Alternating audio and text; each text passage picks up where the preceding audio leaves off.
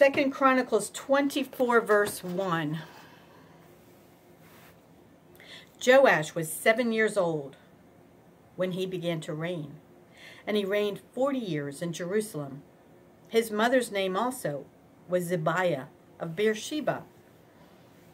And Joash did that which was right in the sight of the Lord all the days of Jehoiada the priest. And Jehoiada took for him 2 wives, and he begat sons and daughters. And it came to pass after this, that Joash was minded to repair the house of the Lord. And he gathered together the priests and the Levites, and said to them, Go out unto the cities of Judah, and gather of all Israel money to repair the house of your God from year to year, and see that ye hasten the matter. Howbeit the Levites hastened it not. And the king called for Jehoiada the chief, and said unto him, Why hast thou not required of the Levites to bring in out of Judah and out of Jerusalem the collection, according to the commandment of Moses, the servant of the Lord, and of the congregation of Israel, for the tabernacle of witness?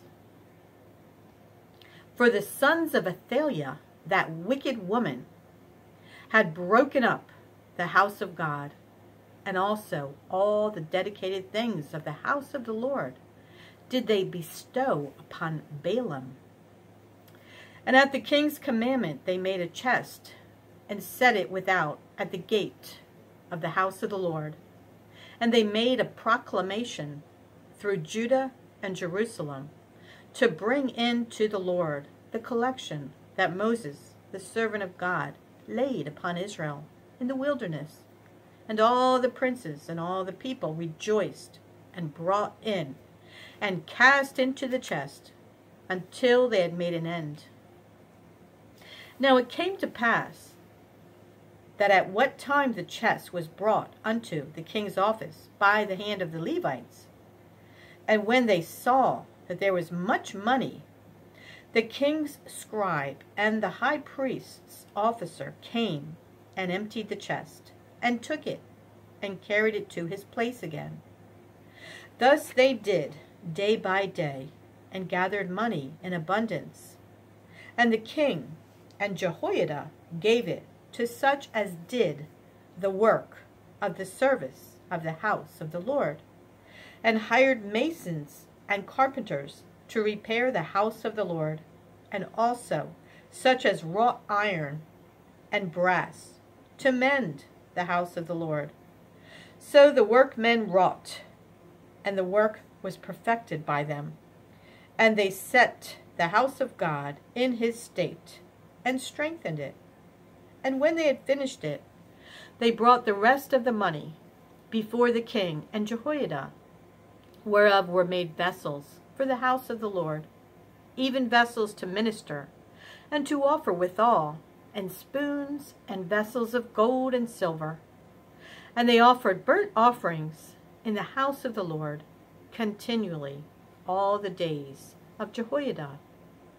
But Jehoiada waxed old, and was full of days when he died. 130 years old was he when he died. And they buried him in the city of David among the kings, because he had done good in Israel, both toward God and toward his house.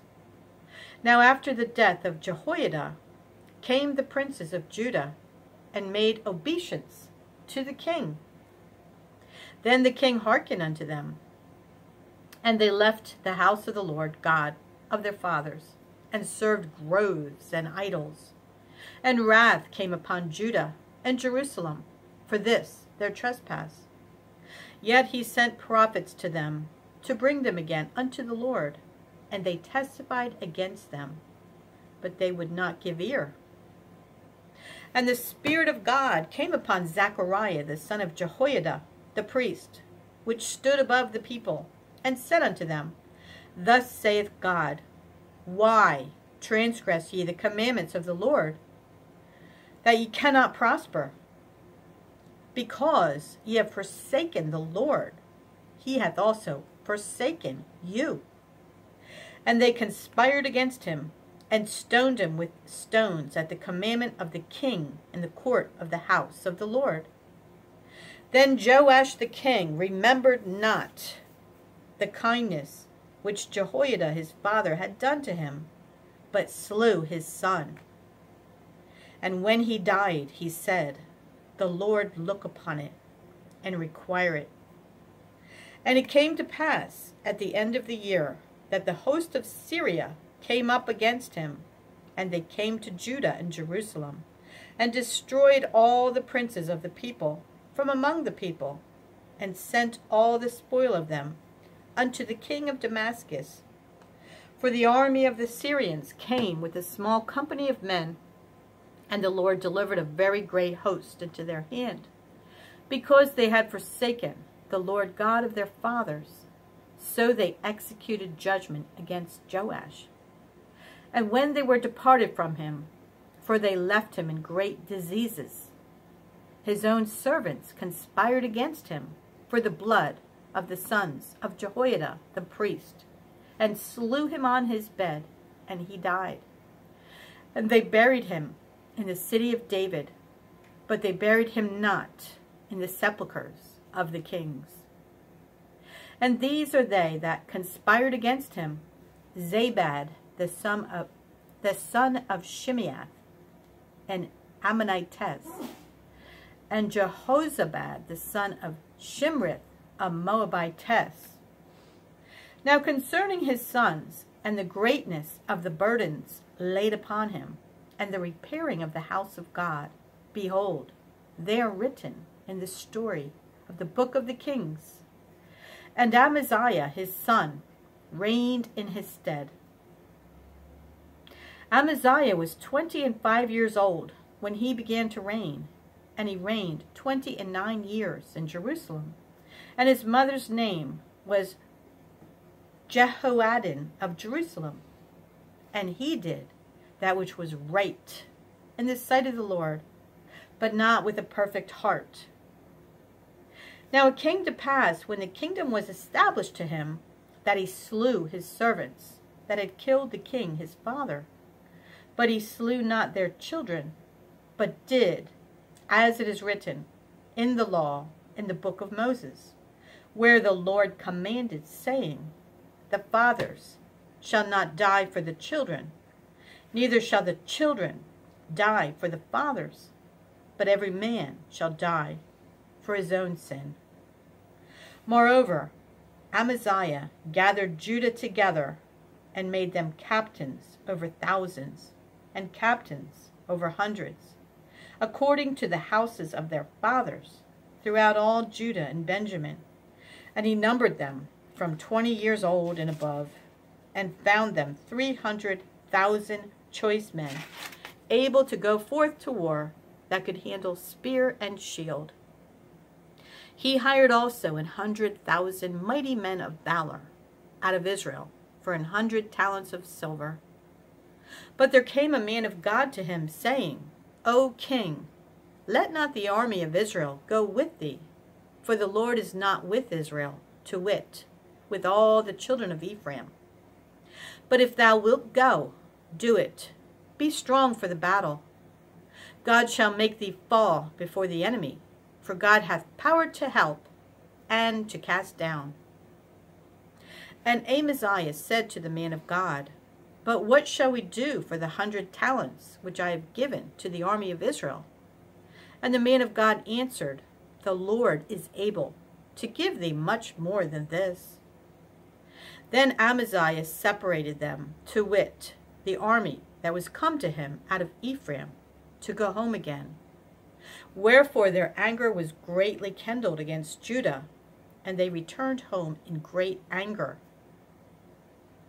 And Amaziah strengthened himself, and led forth his people, and went to the valley of Salt, and smote of the children of Seir 10,000. And other 10,000 left alive did the king of Judah carry away captive, and brought them unto the top of the rock, and cast them down from the top of the rock, that they all were broken in pieces. But the soldiers of the army, which Amaziah sent back, that they should not go with him to battle, fell upon the cities of Judah, from Samaria even unto Beth-horon, and smote 3,000 of them, and took much spoil.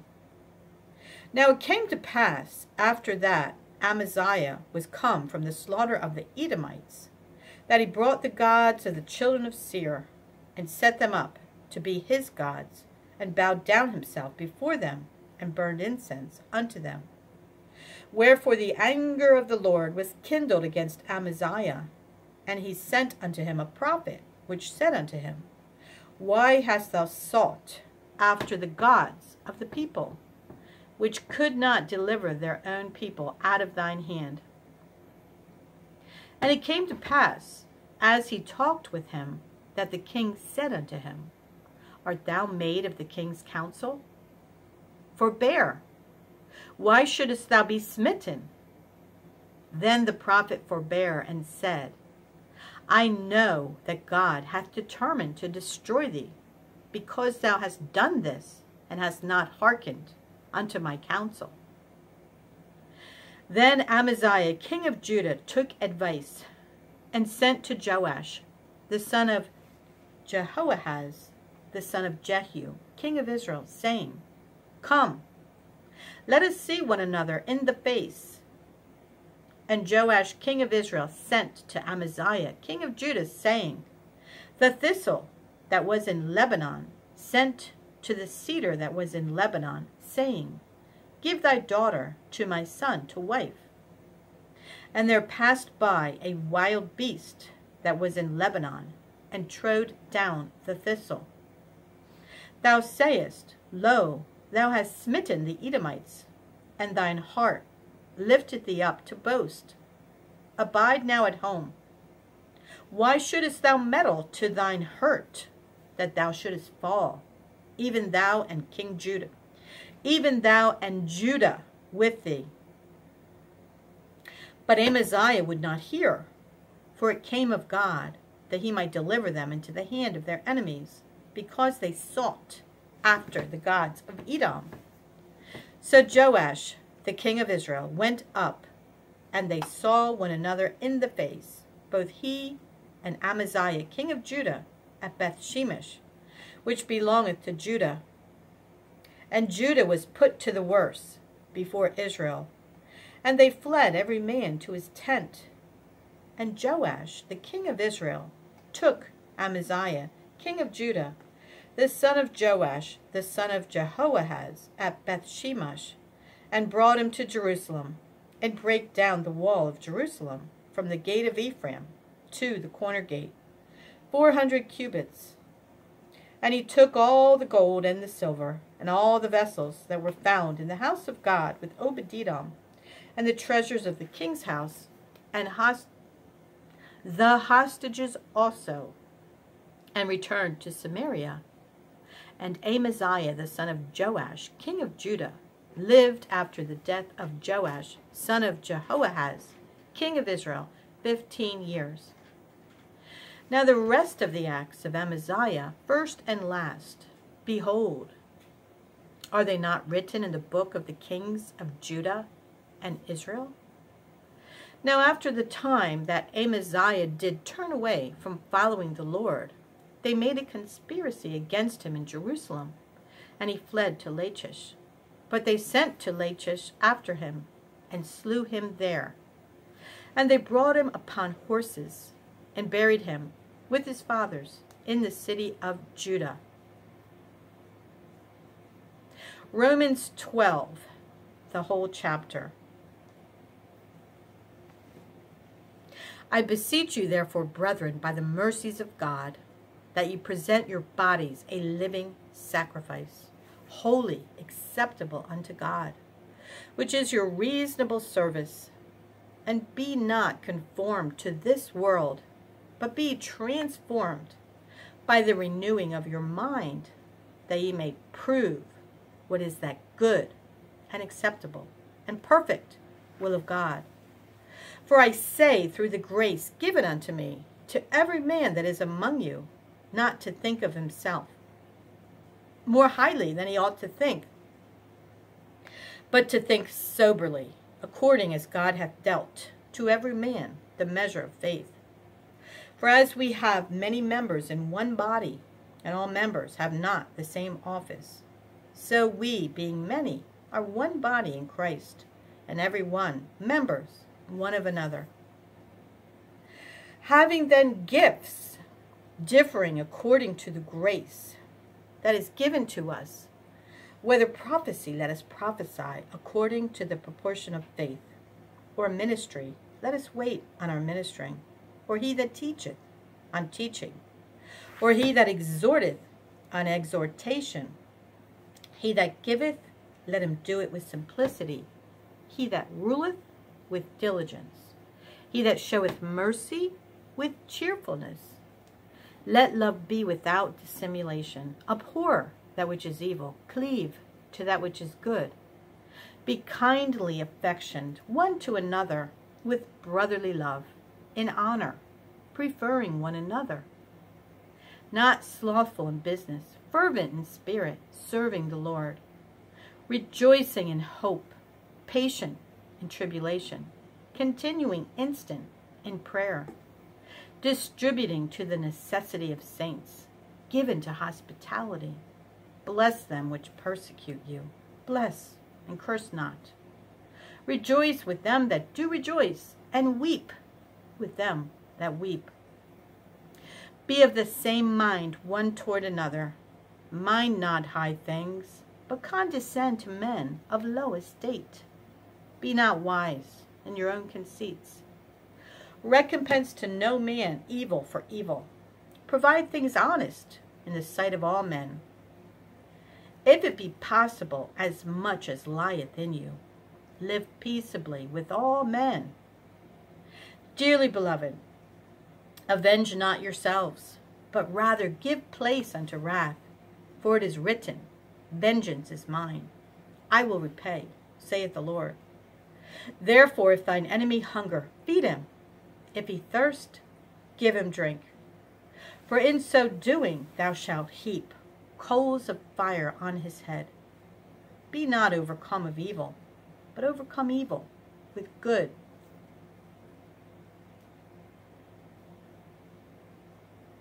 Psalm 22, 19 through 31. But be not thou far from me, O Lord, O my strength, haste thee to help me. Deliver my soul from the sword, my darling from the power of the dog. Save me from the lion's mouth, for thou hast heard me from the horns of the unicorns. I will declare thy name unto my brethren. In the midst of the congregation will I praise thee. Ye that fear the Lord, praise him. All ye the seed of Jacob, glorify him, and fear him, all ye the seed of Israel.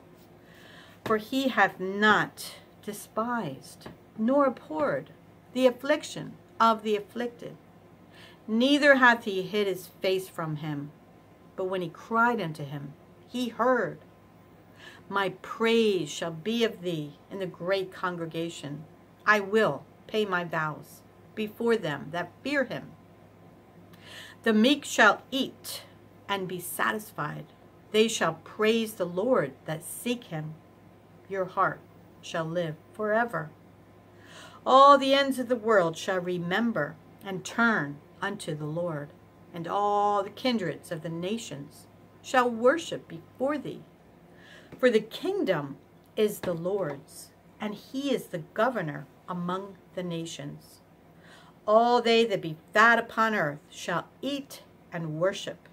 All they that go down to the dust shall bow before him. And none can keep alive his own soul. A seed shall serve him. It shall be accounted to the Lord for a generation. They shall come and shall declare his righteousness unto a people that shall be born, that he hath done this. Proverbs 20, 8 through 10. A king that sitteth in the throne of judgment scattereth away all evil with his eyes. Who can say, I have made my heart clean, I am pure from my sin? Diverse weights and diverse measures, both of them are alike abomination to the Lord.